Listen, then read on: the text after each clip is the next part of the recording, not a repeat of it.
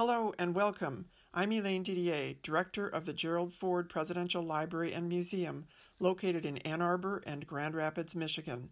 My colleagues and I are pleased to introduce you to our new virtual museum series.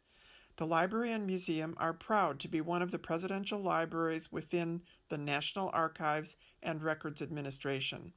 We are honored to be stewards of the many congressional, presidential, and personal papers and artifacts of both President Ford, Mrs. Ford, and many members of the Ford administration. Thanks to the support of the National Archives and the Ford Presidential Foundation, we are able to bring our collections to life for you. Please take your time and enjoy your virtual tour experience at the Gerald R. Ford Presidential Museum. Hi, my name's Jim Mellick. I'm the director and the creator of the Wounded Warrior Dogs Project. And I'm really pleased to be back in Grand Rapids since this group of dogs won the grand prize at Art Prize 8 in 2016. But it's great to stop back here and have people see the dogs again. Plus I have 4 new dogs called Canine War Stories that broadens the story and brings new information for everyone to see. David Simpson here was the Air Force dog by Air Force David Simpson, the handler, who took his own life in 2017. So this deals with the issue of veteran suicide. And I met his family and his 3 children. They came up to see the dog at the Air Force Museum, and they were so appreciative that they feel that story needs to be told. The story is about the hurt and the suffering that takes place for those who are left behind. And I want veterans to think about who are the real victims of suicide in telling this story. And then we have others. The very first, we have Jojo 620, R620. He had an IED explosion, and Patrick Tucko was his handler in Afghanistan. And then we tell the story of Luca, top dog Luca, and Cooper here with the football.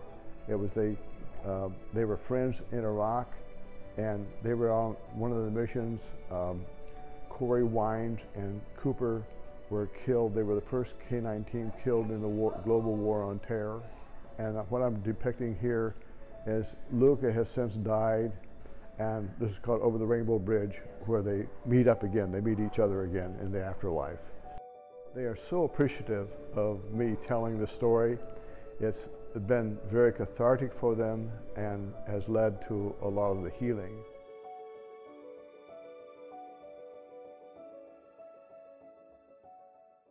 Hello again. I'm Elaine Didier, Director of the Gerald Ford Presidential Library and Museum. I hope you've enjoyed your virtual experience today and will continue to explore the many virtual and in-person experiences we offer at both the library and the museum. Our exhibits and programming are made possible through the support of the National Archives and Records Administration and the generous contributions of donors to the Gerald Ford Presidential Foundation.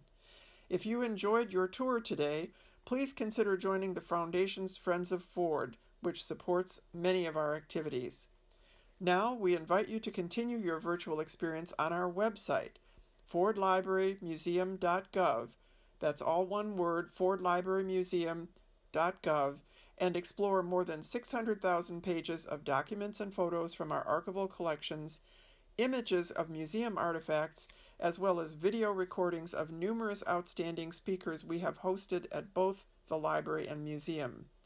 Thank you for spending your time with us today, and we look forward to seeing you in person very soon.